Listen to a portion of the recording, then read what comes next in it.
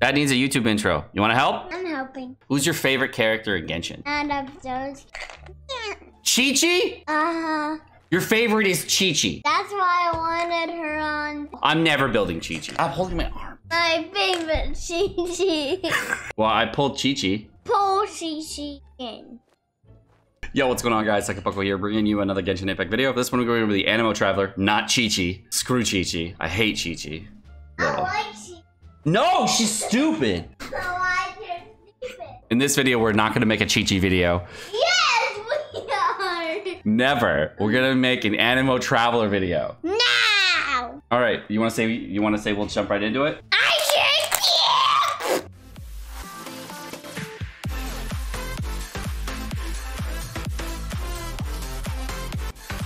Okay, first up, I'm a YouTuber. I'm doing this for the memes. I don't recommend this. Also, I got 3 accounts, so I can do stupid shit.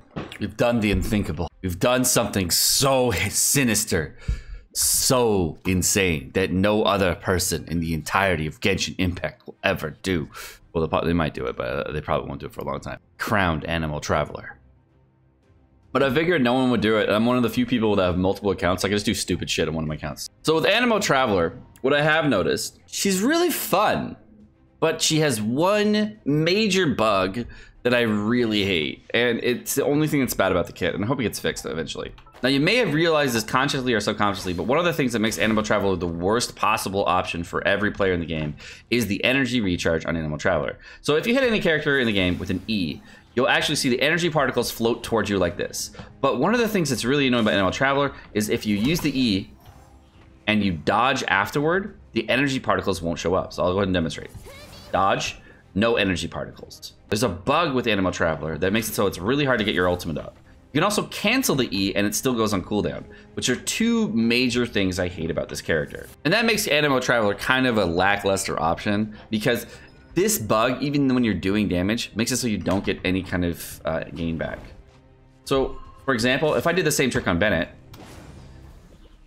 is gonna get his stuff back. No matter how you dodge, you're in spam dodge, you don't have that issue. So there's no other character in the game that I've seen have that issue. So I really hope they do fix Anemo Traveler and they boost her in a really good positive way. But essentially, at level 13 talent, which is what you get because you have C6 guaranteed, you get your E damage, which is on a 5-second cooldown at 374%, which is not that much, by the way.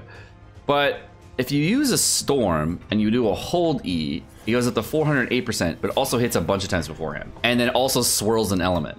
So the thing I was most curious about is which weapon brings this out the best, because you have like a bunch of different things that you can use. And I actually tested between a bunch of different weapons throughout the entirety of Genshin Impact. And the first weapon I tested, I'm gonna show you with an Ironsting. I know it's only level 70, but you can kind of see how this is gonna play out. And I think it's better to just show than tell. And we're gonna do a Guobo Nado. So you can basically just dump in there. Now, if I do end up using Elemental Mastery, my swirl damage gets boosted and I hit it from about 14,600. And the damage is actually pretty high. There's the Ironsting, the free-to-play option. I thought it was kind of lackluster. The Elemental Mastery bonus that I got, I thought was gonna be way better for providing swirl damage.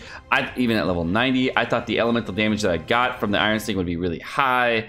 But I'm only getting 12%, and I have to refine this 4 more times, so I don't really think it's going to be a good option. And just so you know, I did test it at level 70 between all 3 weapons, and then tested at level 80 on other accounts, and it doesn't hold up. It might hold up at higher refines, but from my experience, I just didn't like it.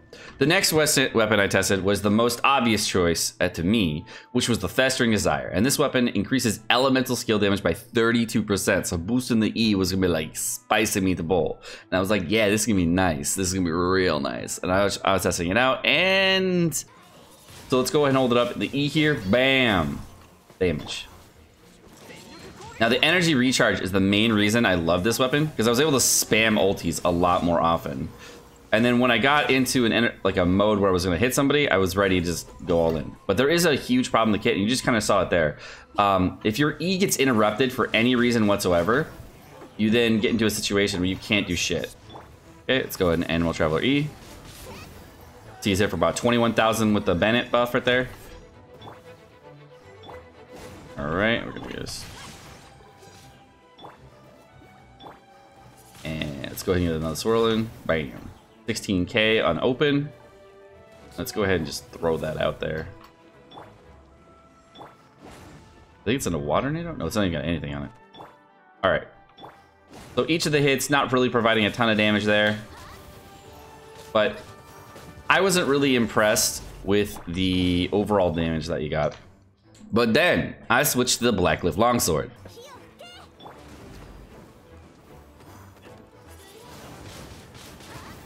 $20,000.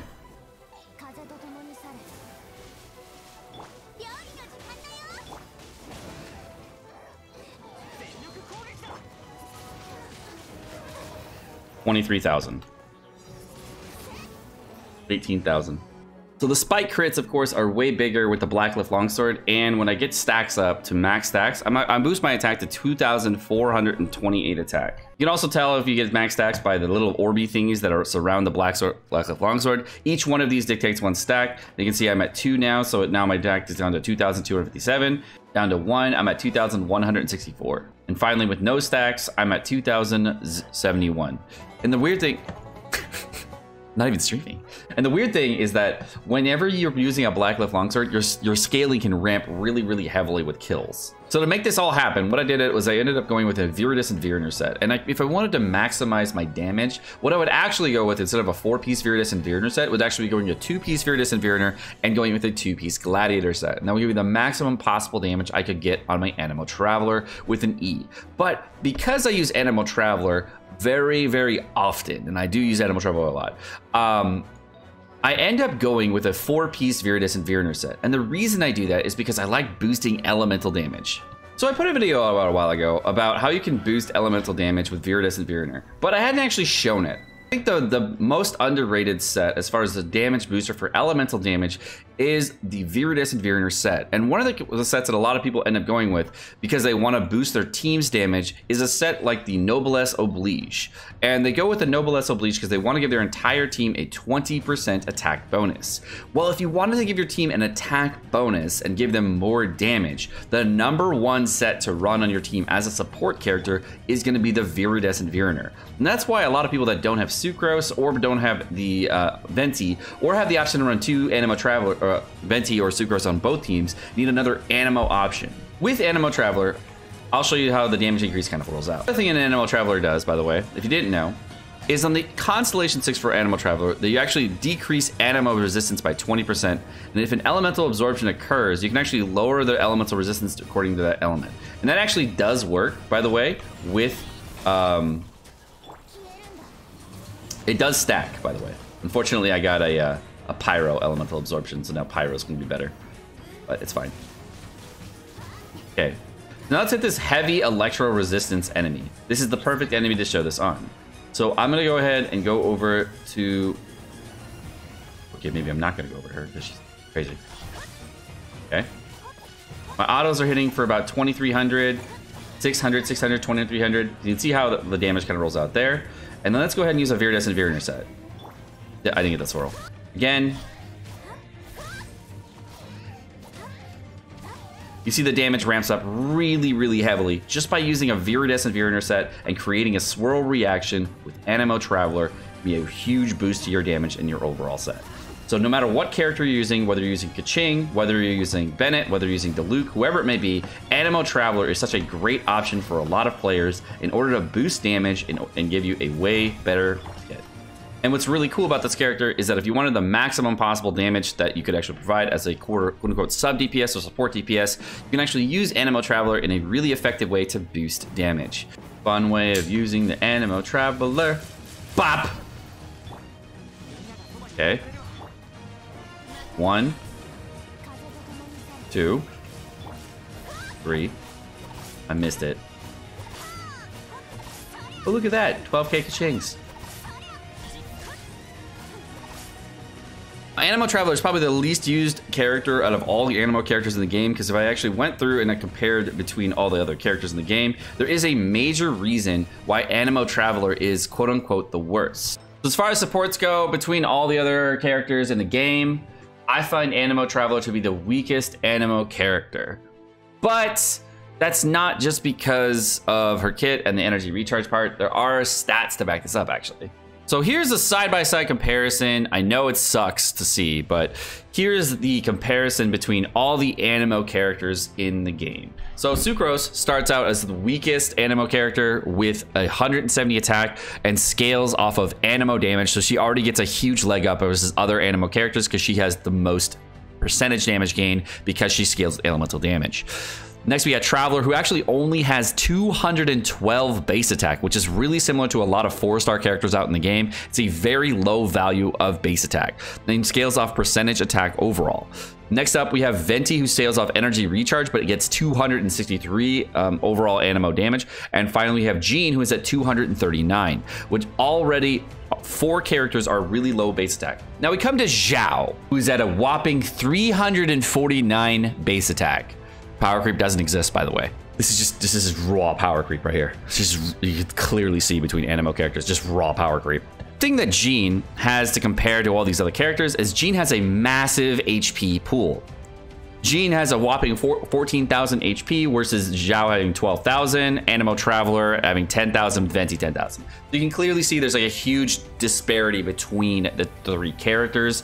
There's the 5 characters here that we have for overall damage, and Anemo Traveler is the weakest in the game for a 5-star character by overall base stat comparison. It's actually really close to a lot of other 4-star characters in the game, and if we compare it to Sucrose, that's what you see. But if we compare it to any other 4-star, if we compare this to the most glorious 4-star in the game, Anemo Traveler has less base attack than fucking Amber. Come on, miHoYo. Come on. Boost Anemo Traveler when? Bruh. So don't crown your Anemo Traveler. It's super not worth, but it's fun to watch, right? So my name's Sekapoko. Thank you so much for watching. Hope you guys enjoyed this video. Hope you guys build an Anemo Traveler in general. It is worth to build, definitely not worth the crown. Hope it helps you guys in the future for your current character builds. And you guys have a great rest of your day. Oh yeah, like and subscribe. Bye.